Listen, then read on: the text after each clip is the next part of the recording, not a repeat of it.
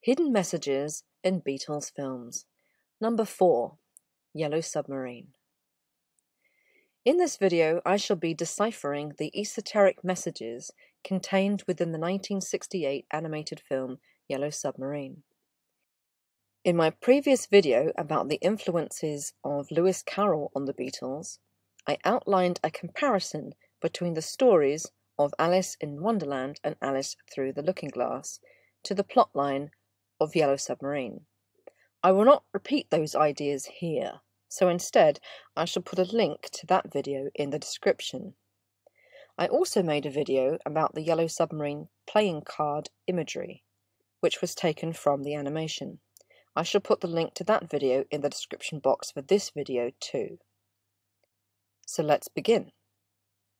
The animation starts with the narrator telling us that once upon a time, or maybe twice, there was an unearthly paradise called Pepperland. 80,000 leagues under the sea it lay, or lie, I'm not too sure. With this narration, we are introduced to the idea of doubles, and allusions to the sci-fi novels of Jules Verne.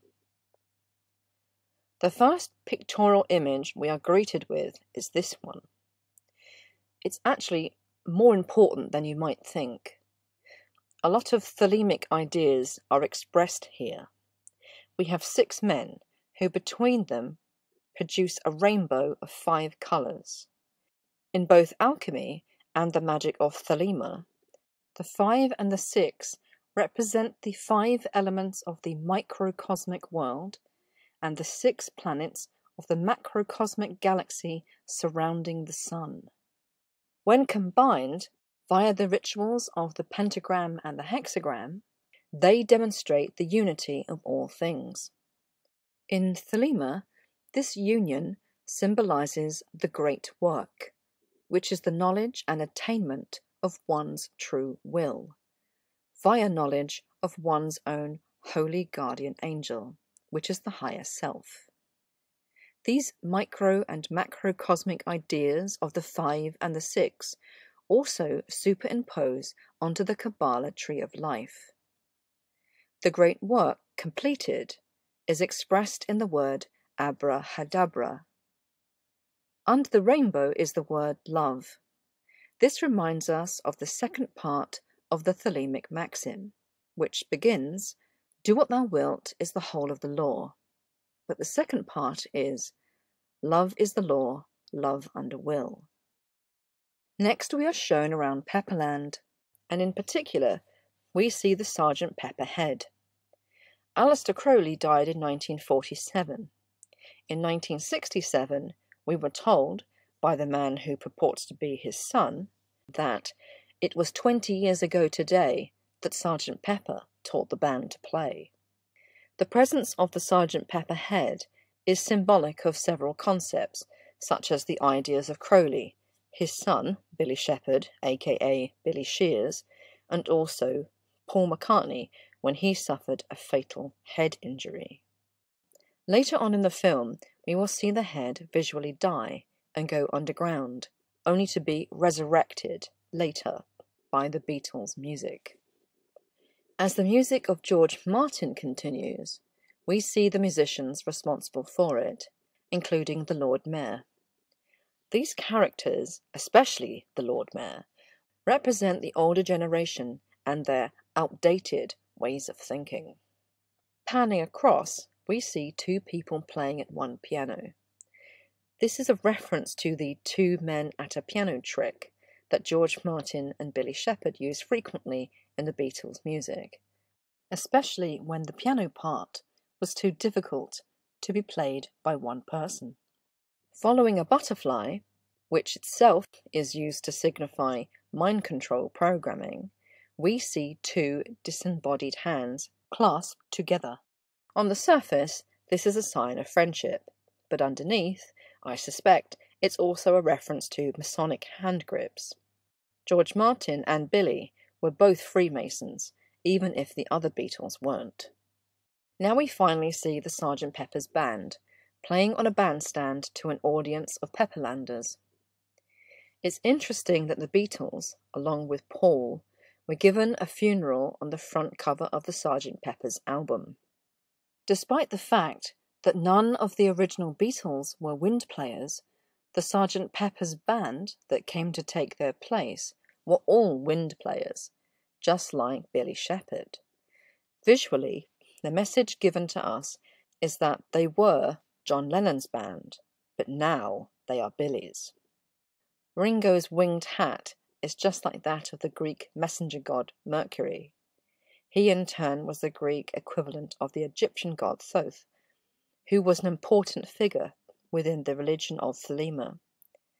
Crowley's Thelema prophesied the coming of a new age.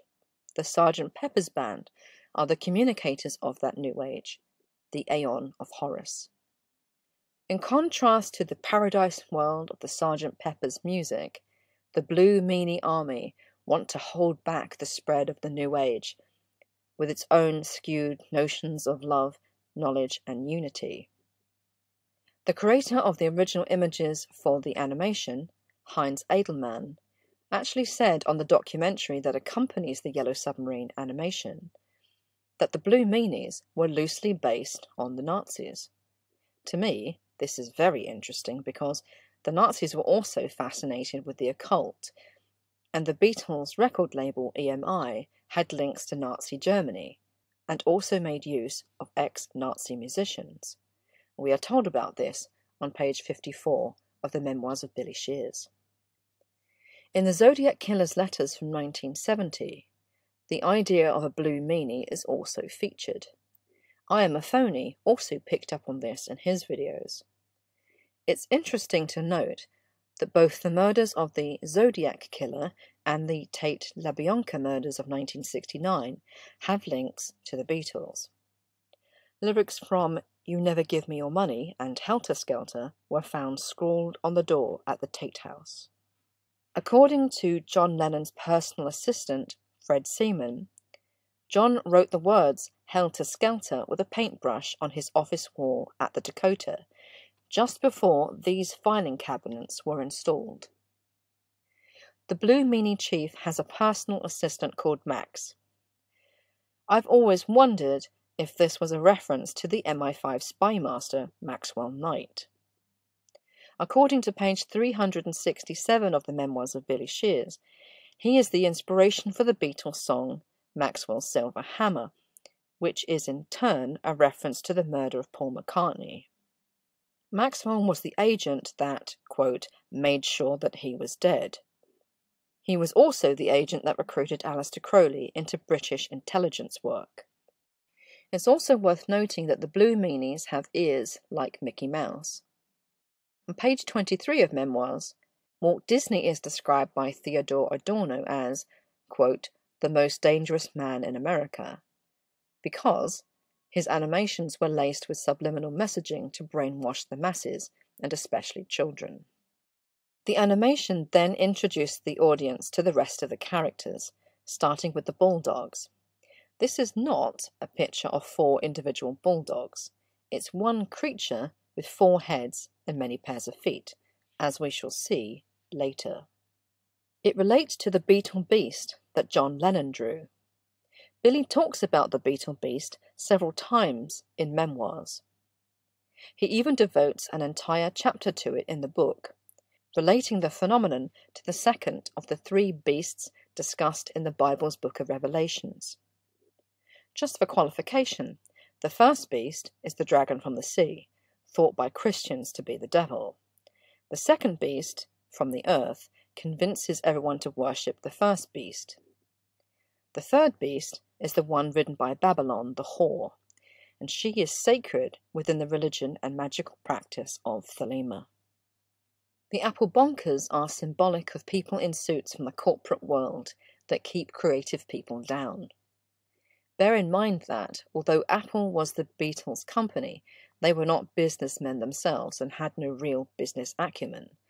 Therefore, they were forced to hire businessmen, even though the Beatles were probably resistant to the idea. The clowns have heads that turn 360 degrees around. They contain alarm systems that warn the Blue Meanies of perils. The Snapping Turks always remind me of the comedian and stage magician Tommy Cooper, because he also wore a fez. Then we see the Blue Meanie's artillery. And finally, the anti-music missile and the flying glove, which is the chief Blue Meanie's pet. The anti-music missile forms a bubble around the Sgt. Pepper's band and stops them from playing to the Pepperlanders. Without their music, the Blue Meanies and their minions were quickly able to turn the whole of Pepperland grey and dull. This includes the Sgt. Pepper's head, which then goes underground, both literally and symbolically. This is akin to the occulted ones waiting underground to launch their plans. The chief Blue Meanie laughs merrily as Pepperland is captured by his cohorts. "I haven't laughed this much since Pompeii," he says. This is a curious thing to say. Is the inference that the Blue Meanies were around during the eruption of Mount Vesuvius in 79 AD, which covered the neighbouring area in ash, essentially freezing that area and everyone in time? Or is it also a reference to the Holy Roman Empire, which established the first one-world religion of Christianity, which the Beatles and the controllers that sponsored them were fighting to demolish? Next we get a sort of visual joke involving homonyms. The word know, as in knowledge, is reduced to no, as in the negative. From the perspective of those who promote the new Aeon of Horus, the Aeon of Osiris that came before it is characterized by the negative no. The Aeon of Horus is characterized by the positive yes and knowledge. Let me state clearly that that is their opinion and not mine. The flying glove is sent to hunt down one of the few survivors of Pepperland, which is Old Fred. He trips and lands on top of the crocodile floating down a river, with the drum head of the Sgt. Pepper's band on its back. Note that both Glove and Fred are pointing to the mirror-based encoded message on the drumhead, which secretly reads, 9/11 he die. This refers to the date of Paul McCartney's death. According to Thelemites, Paul McCartney is the risen Osiris, who dies once again to transmigrate his soul into the body of Billy, who is considered to be the returning Horus of the new Aeon. In the Egyptian mythology of Osiris, his brother Set kills him. However, before he does that, he first simply tries to banish him. Set tricks Osiris into getting into a box, which is then nailed shut. That box is sent floating down the Nile River among the crocodiles, just as the Sgt. Pepper's drumhead, with its death message about Paul, is floating down the Pepperland River. Old Fred runs off to find the Lord Mayor, who is still playing with his string quartet. He will not listen to Fred's warnings about the Blue Meanies until everyone, except he and Fred, have been turned into living statues by the Applebonkers. Fred, carrying the frail old Lord Mayor, runs to the ziggurat at the edge of Pepperland. Whilst ziggurats are more commonly associated with South and Central America, the earliest ones were Sumerian and date back to at least 4000 BC. Whatever else their purpose was, they were used to communicate with and make sacrifices to their Sumerian gods, who were most likely Anunnaki in origin. They include Enlil and Enki, whom Billy mentions in memoirs several times, along with their planet of origin, Nibiru. It's also worth noting that the MI6 building in London is nicknamed the Ziggurat, as well as Babylon-on-Thames. Some people claim that the Ziggurat of Ur, in modern-day Iraq, is or was the location of a Stargate. The yellow submarine sits at the top of the ziggurat, and we are told by the Lord Mayor that it only appears in moments of peril for the Pepperlanders, as though it was sent by the gods in answer to a distress call. The Lord Mayor makes Fred an admiral and tasks him to rescue Pepperland by returning with outside musical help. Fred climbs onto the anchor to gain access to the craft. Although Pepperland is said to be under the sea, the yellow submarine operates more like a spaceship, with the anchor symbolising a tractor beam. As the yellow submarine flies off with Admiral Fred, the top of the ziggurat explodes and resembles an active volcano. The apple bonkers catch up with the Lord Mayor and bonk him, turning him lifeless and grey. So many apples are dropped on him that it resembles a stone-piled grave called a cairn. At the opening credits, it is revealed that Yellow Submarine is starring the Sgt. Pepper's Lonely Hearts Club Band and not the Beatles. This makes sense if you realise that the Beatles as a band actually died along with Paul. This Sgt. Pepper's Band is the replacement. This is another very important image because it relates to alchemy and the tarot. Alongside the Yellow Submarine, we briefly see 3 more submarines in blue, red and green. These relate to the elements of water, which is blue, fire, which is red, and earth, which is green. Yellow is associated with the element of air. This makes a lot of sense when you realise that on page 94 of Memoirs, we are told that each of the Beatles were featured as a suit of the Yellow Submarine playing card deck. Paul dominated the spades, which is equivalent to the swords in the tarot deck. The swords are also associated with the element of air, which is represented by the colour yellow. For completion, George was clubs or wands, which is elemental fire. John was diamonds or pentacles, which is elemental earth. And Ringo was hearts or cups, which is elemental water. We see the Yellow Submarine hovering above the other 3 submarines, just as Billy, replacing Paul, operates above the other Beatles. Additionally, it's worth noting that the Fool card in the tarot deck, which is symbolic of Billy, is also connected to the element of air. All through the opening credits, we hear the song Yellow Submarine. When the Beatles sing "We all live in a yellow submarine," they are saying they live in Paul, since the submarine represents Paul and his grave. They live in Paul in the same sense that a Christian lives in Christ. In Memoirs, it is indicated that Donovan helped to write the song Yellow Submarine, which is interesting because the last song that the real Paul McCartney sang on was Donovan's Mellow Yellow. Paul is the one whispering Mellow Yellow on that song. On page 268 of Memoirs, Billy says that when Paul died, he was ripe for the event like a banana. There is also another macabre idea that links the death of Paul to the colour yellow. In medieval alchemy, there is an idea that each person is born with a given amount of years of life force. If a person dies prematurely, for example at the age of 24 from being ritually murdered, then those years of life force, which are stored in the blood, will go to waste if that corpse is simply buried. To make use of those unspent years of life force, alchemists exsanguinated the body and distilled the blood for consumption, usually by a sick or dying person. When the red blood cells are extracted from human blood via the distillation process, the liquid that remains is a vivid yellow in hue.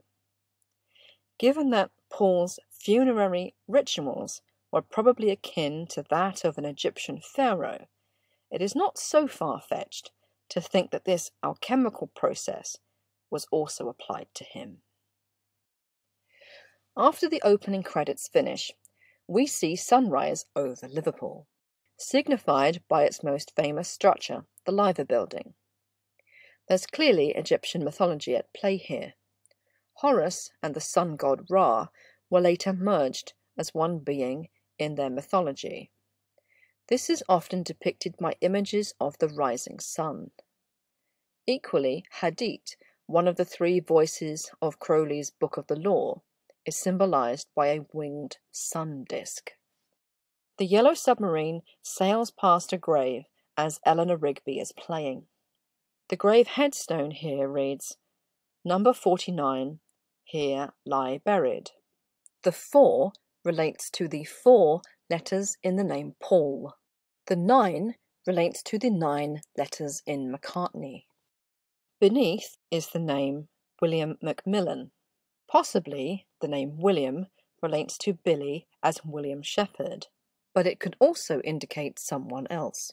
For example, William Macmillan was the name of a Scottish sculptor, responsible for many pieces of stone-carved street art which can be seen all over the UK.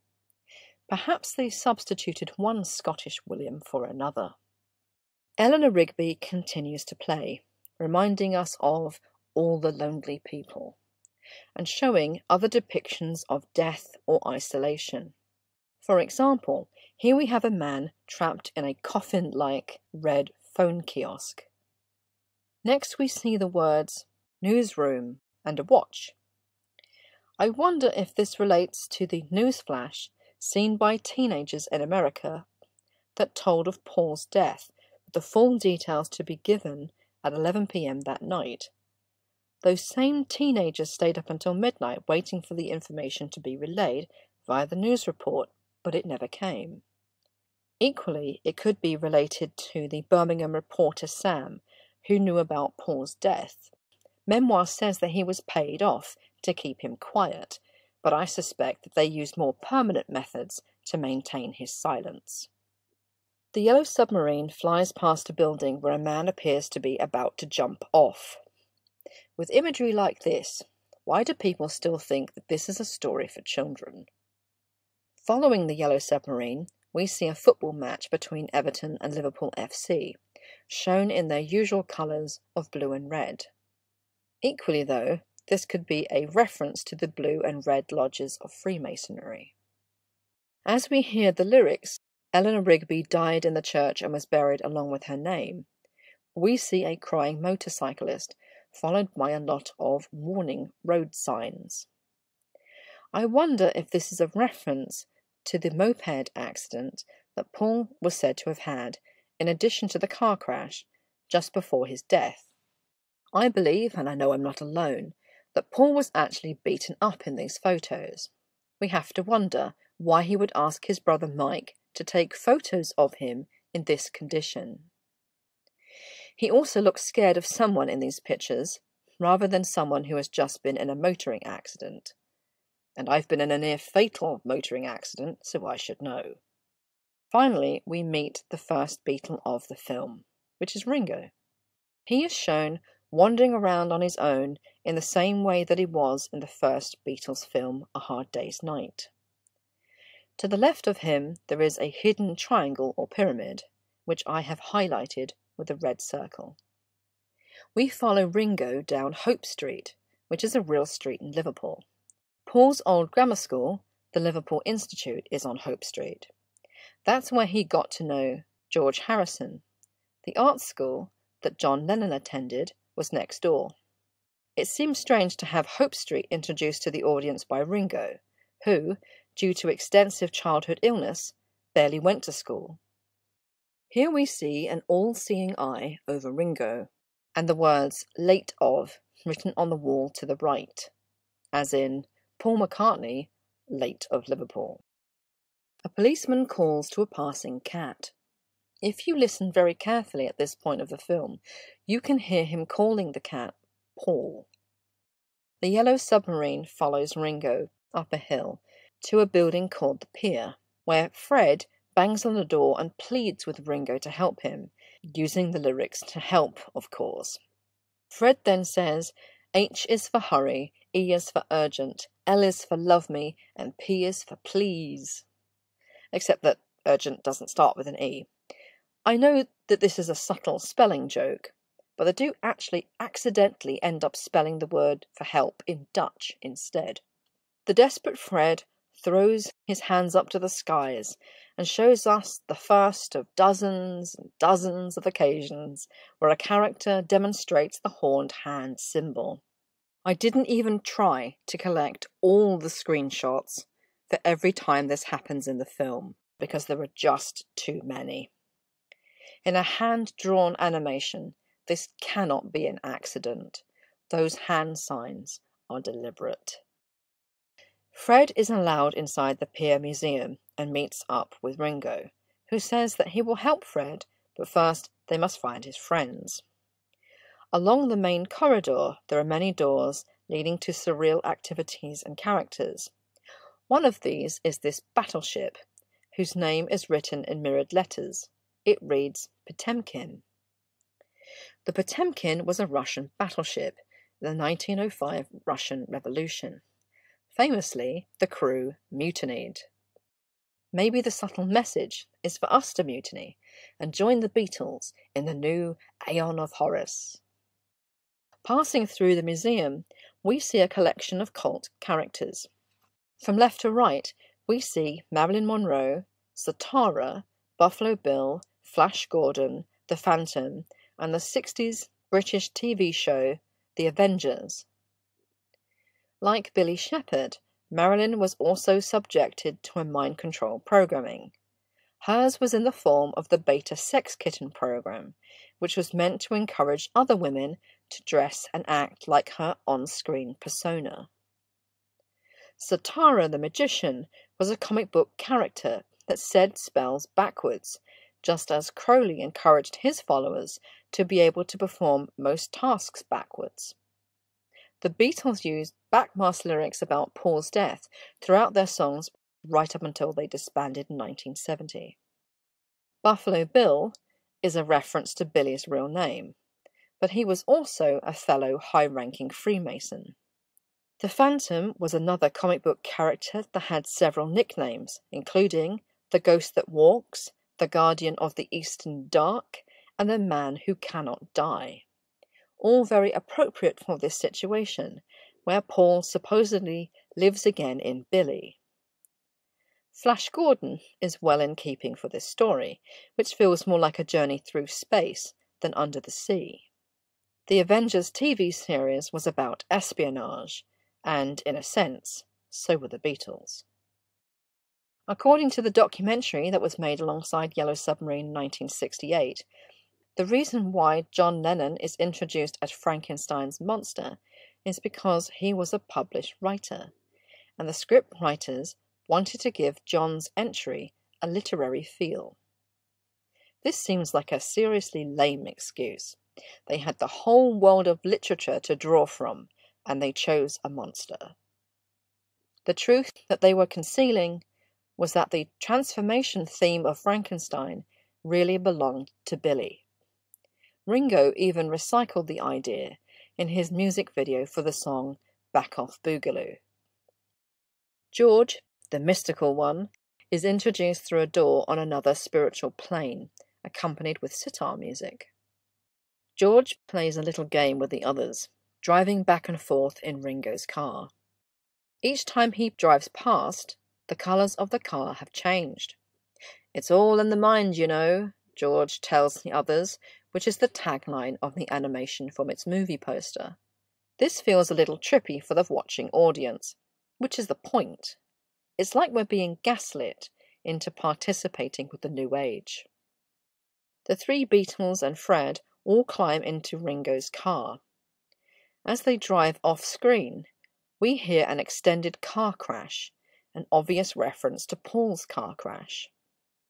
The characters run back on-screen and along the corridor to find the new Paul. I'd like to point out the frieze over the top of the doorways. It appears to be a row of ram's heads, with their connotation of spiritual sacrifice. In the Egyptian language, the word for the personality of the soul is a homonym for ram. Both are Ba. The sacrifice and soul is Paul's, but also Billy's, because he gave up his own life to play the role of Paul. Whilst continuing to search for the new Paul, the three Beatles and Fred open a doorway with King Kong inside. This gorilla is a reference to Billy's other band, the Bonzos, whose first comedy album was also called Gorilla. That album was released in the same year that Yellow Submarine was. It contained the song "Look Out, There's a Monster Coming," in reference to the Frankenstein-like transformation that Billy has had to endure. Behind another doorway, we see a steam train, about to run over the assembled group. John saves them all by slamming the door shut on the train. George once again delivers the tagline, "It's all in the mind, you know," whilst a dazed John flashes a double-horned hand. Finally, we hear the sounds of a classical concert, most probably a piano concerto. We see the new Paul played by Billy. In the Yellow Submarine documentary, it states, Paul is introduced as a modern Mozart, playing serious music in a museum. He emerges from the audience with rapturous applause. This is a sly way of telling us that Billy, unlike Paul, is a classically trained musician. With the Beatles united, they follow Fred back to the Yellow Submarine. Once on board, we hear the song "All Together Now." We see this image with 5 Beatles, 2 Pauls, 1 greyed out because he is dead, and 1 in vivid colours, as well as the other 3 Beatles. As the Beatles sing the words "All Together Now" forwards, we also hear "I Buried Paul" in the back mast lyrics. Sailing through the sea of time, we see many figures of Father Time, all of whom have scythes, normally attributed to depictions of death as a being. The Yellow Submarine sails through a broken head, referring to the condition of Paul's head after his death. The Beatles spy another Yellow Submarine from the window of their own, a reference to the Beatles' doubles. The submarine they see is actually their own submarine, but in the past. Whilst travelling backwards and forwards in time, the dials on the control panels move up and down wildly. The last year we see on the dial is 2009. I thought this was interesting, because 2009 was the year that a lot of Beatles merchandise was released, including remixes of all the albums in mono and stereo and the Beatles Rock Band. It was also the year that the first edition of the Memoirs of Billy Shears was released. There's also a cheeky 666 on the far left dial, obscured by not being fully lined up. Continuing on through the Sea of Time, we see headless figures and demons, again relating to the condition of Paul. Next we see a Lammas, a Sumerian protective guardian being. These are normally winged balls with human-like heads, but here we have a cow, which was sacred to Hathor, the Egyptian goddess that restored Horus's sight. Again, it's lost its head, just like Paul. The winged boots and shoes correlate to those of the winged goddess Mercury, whom we mentioned earlier. By this point, we hear "When I'm 64.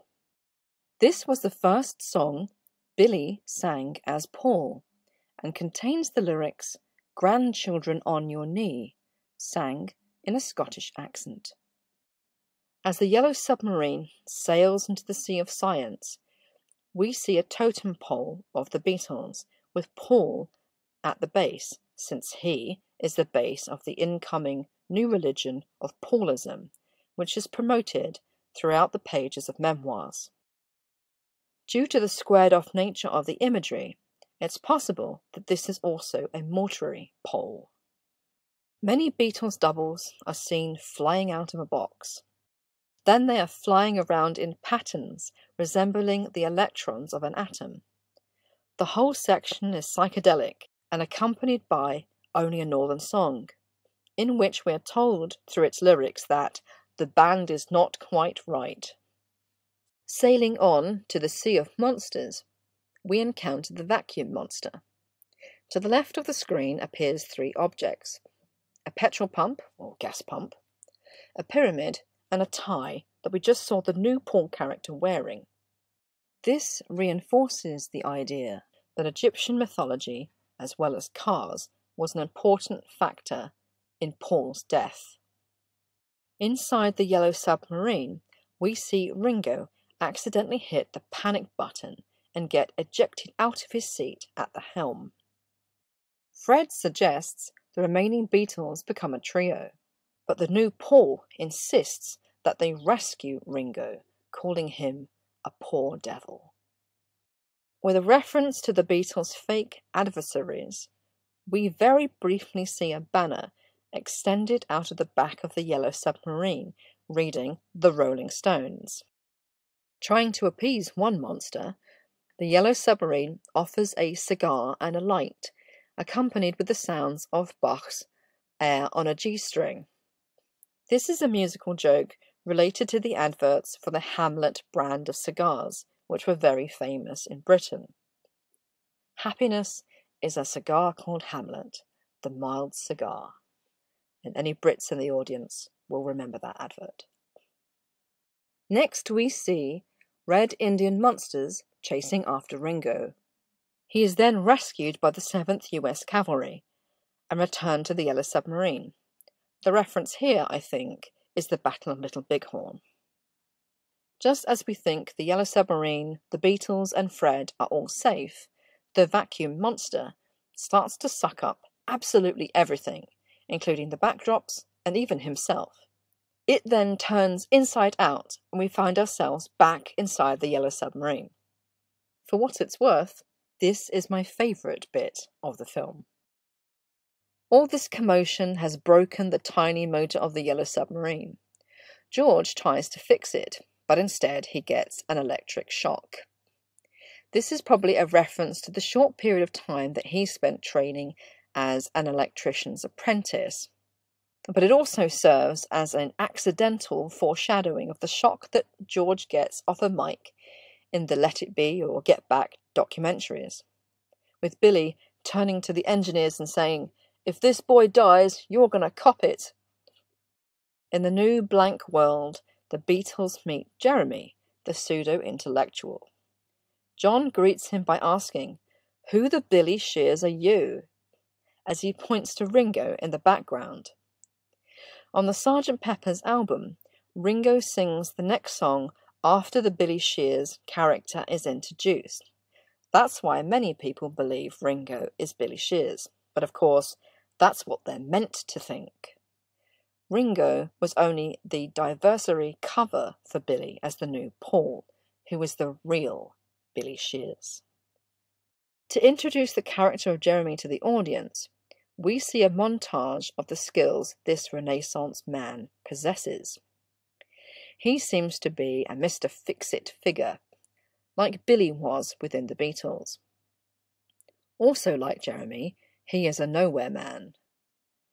At the end of that song, we hear Jeremy confess in rhyme that, quote, "If I spoke in prose, you'd all find out. I don't know what I talk about."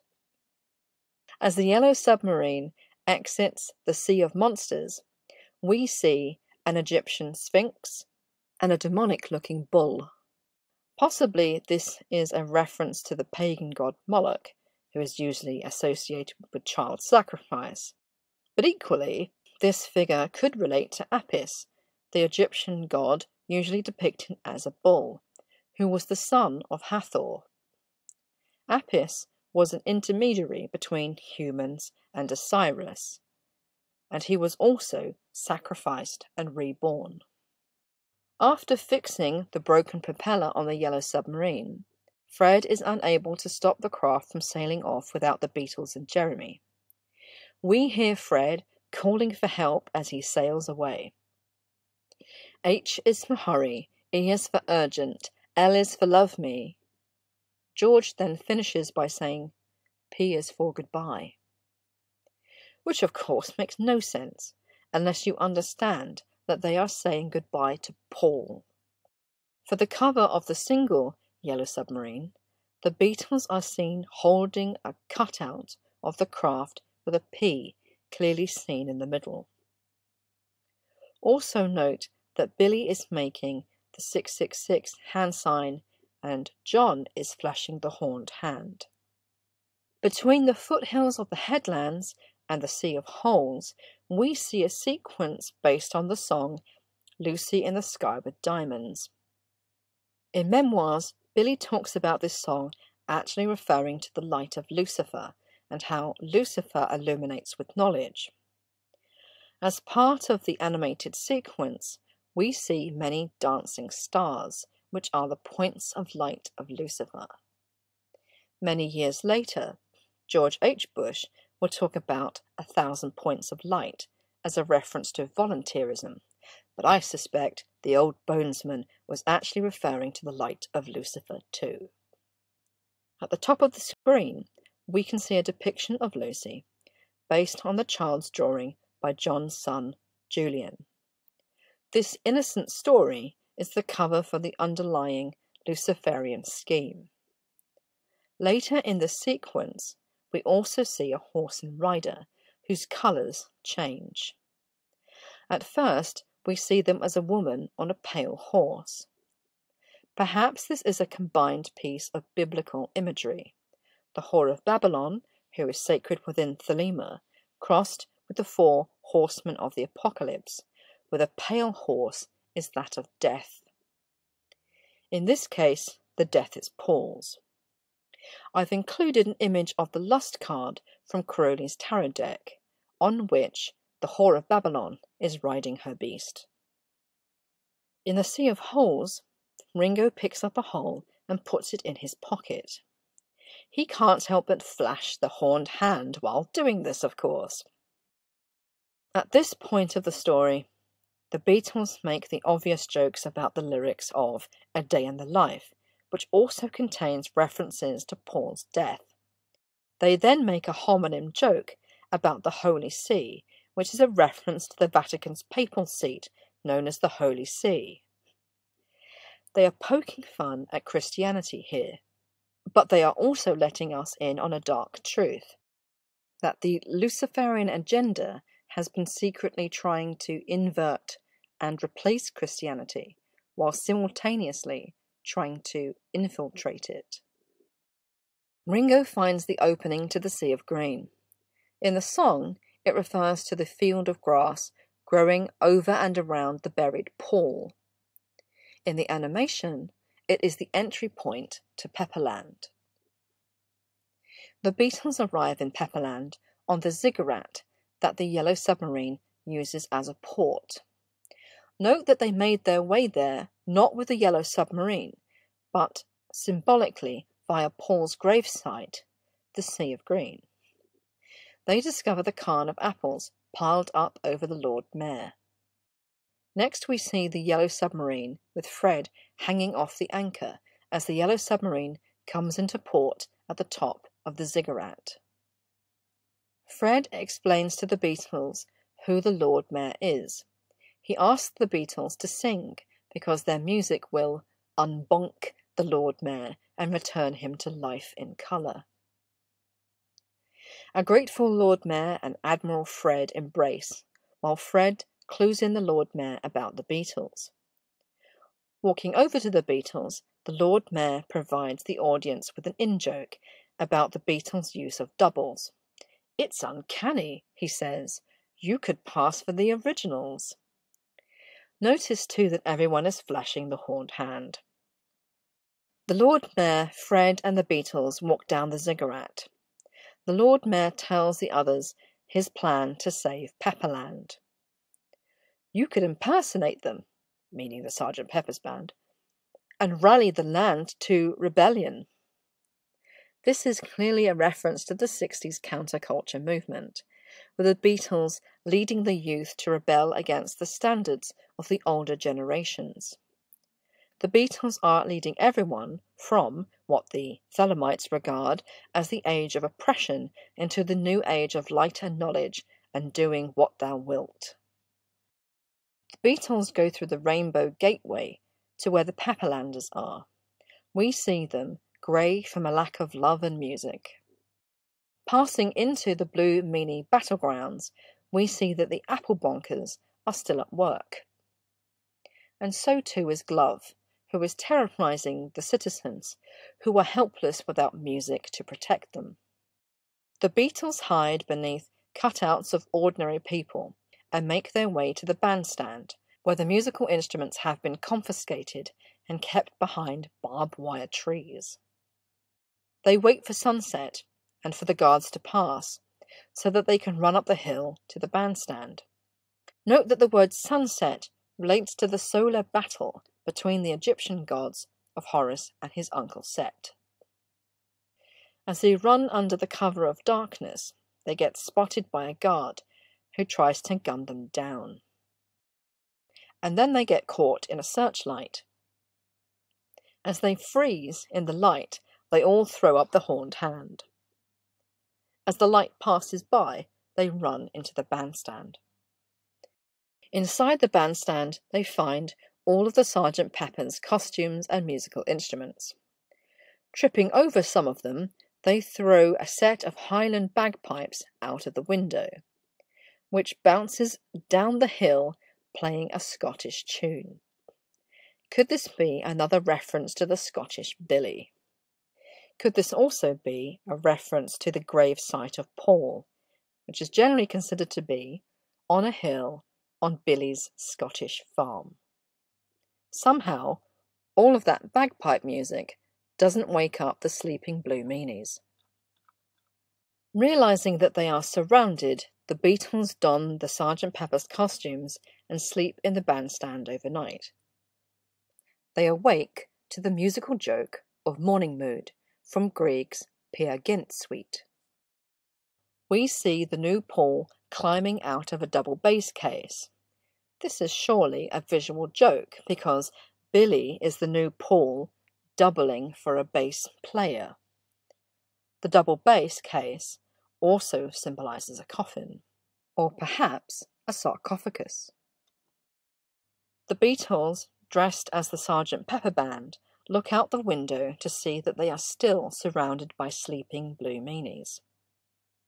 Amongst them is one of their minions wearing the number 23. This relates to the two Pauls and the three other Beatles, and is also seen on the album cover of Yellow Submarine. According to Crowley, the prime number 23 is also the glyph of life in its nascent form, which is very appropriate for the birth of a new age. As the Beatles tiptoe down the hill and past the Blue Meanies, Ringo throws up the Masonic and Thelemic sign of Hippocrates, showing that he is keeping a vow of silence. It also indicates the silent aspect of Horus. In Thelema, Horus is one person with a twin aspect. One part is an extrovert, the other an introvert, and is silent. Startled by the awakening Blue Meanies, the new Paul gives us a moment of one-eyed symbolism. By closing the eye on our left, he is closing the eye of Horus and looking through the eye of Ra. The hungry Beatles run off to find food and discover the apple tree that is being used to bonk people into submission. This scene has biblical overtones. It's as though the Beatles are eating from a forbidden tree of knowledge. The Beatles begin to play Sgt. Pepper's Lonely Hearts Club Band as a way to unbonk the Pepperlanders and bring everyone back to their former colourful lives. It's worth noting that the Beatles are posing as a wind band, despite the fact that none of them are wind players. This is because Billy is the wind player, and the band now belongs to him. During the song, Sgt. Pepper's Lonely Hearts Club Band, we see the drumhead again, but this time in extreme close-up. 9/11, he die, is silently screamed in our faces. As we hear the lyrics The One and Only Billy Shears, we see the Sgt. Pepper head resurrected from under the ground. The land becomes lush, green, and beautiful again. This ties in with the idea that Billy is symbolised by the Fool card. Crowley's version of the Fool card is associated with the Greek god Dionysus and the return of spring. As the final chorus of Billy Shears is heard at the end of the song, we first see the new Paul in a close-up before quickly panning away to John, who takes off his costume. This is a little bit of sleight of hand. For just a moment we see the truth, and that it is taken away and deflected. The new Paul is Billy Shears. Also, notice with this close-up that the new Paul's eyes are Egyptian in style. Then we hear the opening of With a Little Help from My Friends, with its reference that Billy has borrowed from Shakespeare's Julius Caesar. He means it by way of a paraphrasing. He comes to bury Paul, not to praise him. The hills are alive, cries the chief blue meanie. With the sound of music, answers Max. Who is responsible for this? Cries the angry chief. Rimsky-Korsakov? Replies Max. I'm not 100% sure of what the reference is here. It could be the number 5, since Rimsky-Korsakov was part of The Five, also known as the Mighty Handful, a group of 5 composers whose influence on every other Russian composer after them is legendary. Equally, it could be the nature of their collective works, which pushed musical boundaries in classical music, particularly because they included influences from many different forms of music, especially Eastern influences, just as the Beatles did in pop music. Having tried to kill Max repeatedly, the chief blue meanie pulls him in close and tells him with menace that heaven is blue, whilst throwing up the horned hand. Note that the blue meanies have 6 fingers on each hand, which is Billy's favourite number. He's all about the 6s. The chiefs demands to know who started the fight back against their attack, drift across the land, and are countered by John, who breathes the question of who into existence on screen. Visually here, we are being asked, who is the new Paul? In what is probably a subtle hippie reference to pot smoking and free love, John then breathes the word glove on screen, and then smokes it to become love. We are then entertained with a lyric video of All You Need Is Love. The direction to learn how to play the game is given to us, the audience, as well as being a suggestion from John to Billy in his role as the new Paul. With the Blue Meanies close to being defeated by the Beatles' music, we see George Harrison jumping off the Sgt. Pepper's head and drifting slowly down to ground, with a 50-pound sousaphone on his back. It's all in the mind, you know, he says, for the 3rd and final time. Symbolically, Pepperland is reversed from a land that says no to one that embraces the knowledge of the new Aeon of Horus. The Beatles, still dressed as the Sgt. Pepper's band, run off and stumble over the blue glass bubble that is holding the original Sgt. Pepper's band members as prisoners. Ringo uses the hole from the sea of holes that he has kept in his pocket to release the original Sgt. Pepper's band. Once released, they remark on how alike they are to each other. This reminds us of the photo from the filming of the Beatles' Help movie that shows us their use of doubles. As the Beatles and their Sgt. Pepper's band doubles run off, we hear the song Hey Bulldog begin to play. Again, we see the multi-headed bulldog beast as a reference to the Beetle Beast and the Beasts of Revelation. In the crossfires of the battle with the remaining Blue Meanie army, we see one of the clowns die and immediately get buried on a hill, most probably like Paul did. Out of the piano that is playing Hey Bulldog, we see the Beatles' heads facing both up and down. Could they be alluding to the Hermetic maxim of as above, so below? All of the Beatles and their doubles run off again, apart from Ringo, who spies Jeremy being held captive by the chief Blue Meanie. He goes back to rescue him and untie him. As a true pseudo-intellectual, Jeremy tries to learn karate out of a book, which of course does not work. Then Jeremy tries a different tactic. He says a magical spell out of another book and makes a rose bloom out of the chief Blue Meanie's nose. After the success of his first magical spell, Jeremy then covers the chief Blue Meanie with flowers. Unlike the karate book, this magical book is unlabelled. This has been a sly way of injecting the concept of magic into the story of the animation. Tired and defeated, the chief Blue Meanie points out to Max that it's no longer a blue world and asks him, "Where should we go?" Max replies, "Argentina?" Bear in mind that the art director of this animation said that the Blue Meanie Army was inspired by the Nazis, and also that alternative historians say that Hitler and several other high-ranking Nazis escaped to Argentina. Fortunately for the Blue Meanies, they don't have to run off anywhere, as John Lennon and Jeremy offer to make peace with them. The chief Blue Meanie closes by saying that they will join everyone in peace, since his cousin is secretly the Bluebird of Happiness. The Bluebird of Happiness is an idea seen in many cultures, but it's probably first seen in China, where the Bluebird is the messenger of the Queen of the West, who is the wife of the Jade Emperor. In heaven, she had a garden of peach orchards. She would offer those peaches to her guests. Eating the peaches would make her guests immortal like the gods.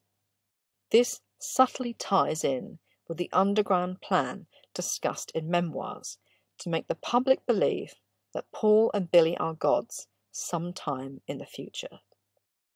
The animated part of the film ends with a full psychedelic display, accompanied by the song "It's All Too Much." First of all, we are treated to another totem pole, complete with horned hands and sunburst imagery of the new Aeon of Horus. Then we see the face of the sun, with Egyptian-styled eyes and a snake-like lower lip. Now we see the Beatles on the hill with their new friend, the Chief Blue Meanie, rejoicing in the light of the new age. A full cast shot ends the animation, with Love, the Ziggurat, and the Yellow Submarine now in view. Again we are being told that love is the law, love under will.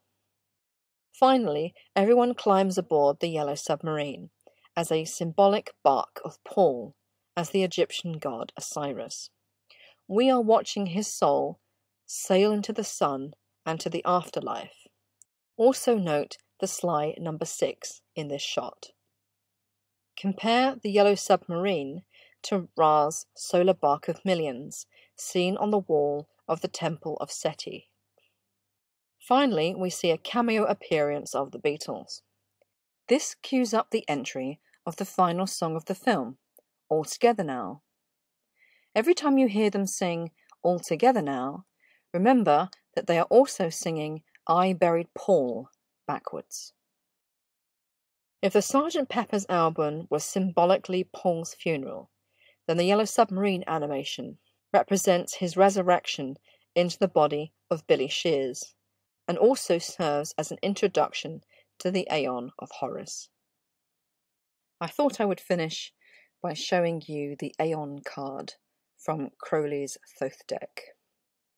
Horpakrat is Horus in his passive form, shown by the transparent boy with a vow of silence. Rahakut is Horus in his active form, shown seated on his throne. These two dualistic aspects combine to form the complete Horus as Haru Ra-Ha, the third deity of the Thelemic Trinity. The Aeon of Horus is the current age, where the individual is the basis of society. Nuit is the first deity of the thelemic trinity. She is the starry night sky and infinite space. Hadit is the second deity of the thelemic trinity. He is the infinity of an ultimately contracted universe, the centre of the circle. He is shown as a winged sun disk. The next aeon, after the Aeon of Horus, is said to be the Aeon of Ma'at, and she was the goddess of justice. No one knows how long an aeon will last, not even Crowley. It could be 2,000 years, as with the Aeon of Osiris, but it could be as little as 100 years. Something to think about. Anyway, that's the end of the video. Thank you very much for watching, and goodbye.